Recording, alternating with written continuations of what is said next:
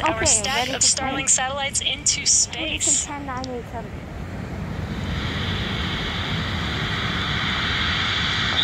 T-minus 15 seconds. 10, 9, 9, 8, 7, 7, 6, 5. Oh my gosh, look at that. 3. Look at that. Ryan. Oh my gosh. Ignition. I didn't know it was going to be that bright. Wow.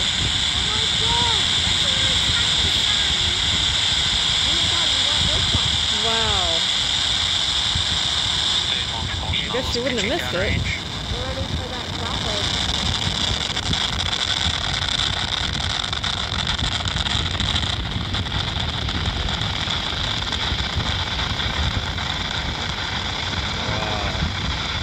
Is that like coming over us?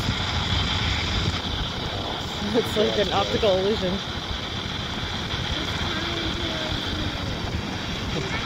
Plus 40 seconds into flight, Falcon 9 has successfully lifted off from Cape Canaveral Space Force Station, carrying our stack of Starlink satellites to orbit. We're now throttling down our engines in preparation for max Q, which is maximum aerodynamic pressure. You can like totally see the ocean right now because it's so bright. There's a ship.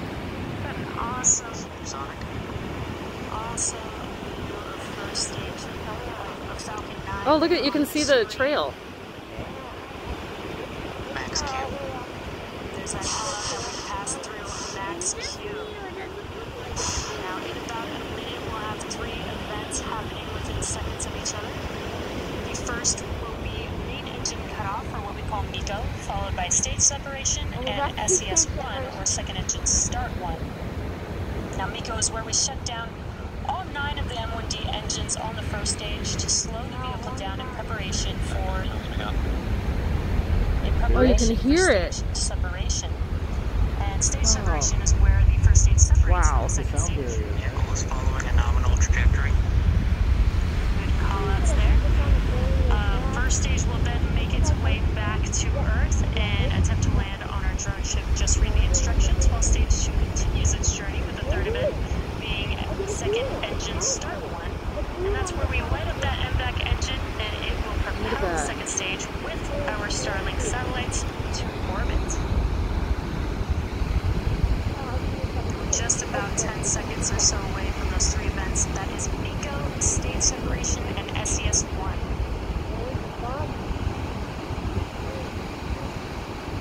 Uh-oh, I can't see it. Main engine cut off.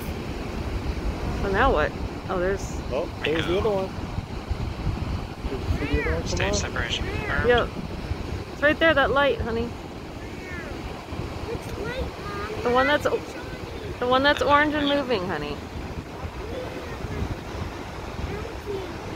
There we just had MECO and stage separation. On your right-hand screen, you're looking at that MVAC engine on the second stage, confirming SES1. And a good call-out that stage 2 is now moving. Continue to follow nominal trajectories.